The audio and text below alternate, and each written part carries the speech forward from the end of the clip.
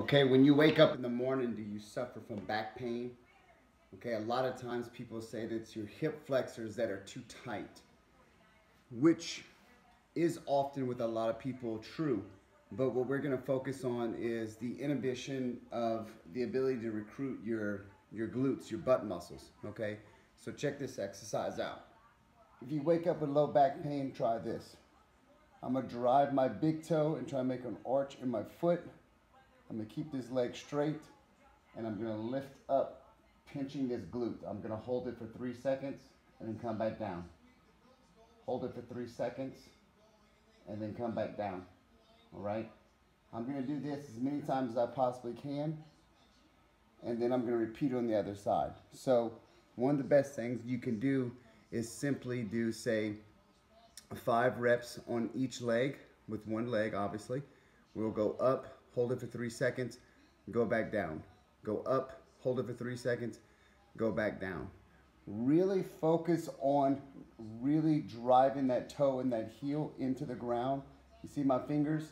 I'm making that arch, okay, with my foot. I really want to lock that glute in tight, okay? I'm going to relax my head. I don't want to drive my shoulders up. This is a common problem. People do this at tension. Okay, so actually I'm going to slide my hands down. That'll make sure that my shoulder blades slide, okay? I'm gonna pull them back, okay? And then now I'm gonna drive up and really focus on that squeeze and that glute. And then I'll come back down. Focus on that squeeze of that glute and then come back down, all right? Now, one thing that you can progress to naturally is more reps, but also more height out of the hips, okay? This works a lot better than bilateral because you tend to kind of lose the effect out of the glute because you just kind of start getting into the rep motion. This allows you to really drive in hard with that glute and really get it firing. You'll be amazed if you wake up with low back pain how just doing that with no stretches will actually cause your back pain to go away almost instantly, okay?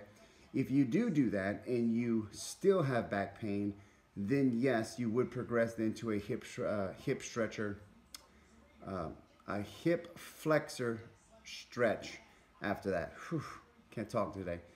And then you can go back and do some more glute exercises. Either way, they're both very, very beneficial and they need to be done for the vast population, okay? Hope this helps you out. Hope you stay pain-free. Go ahead and subscribe, like my channels, and stay tuned for more stuff.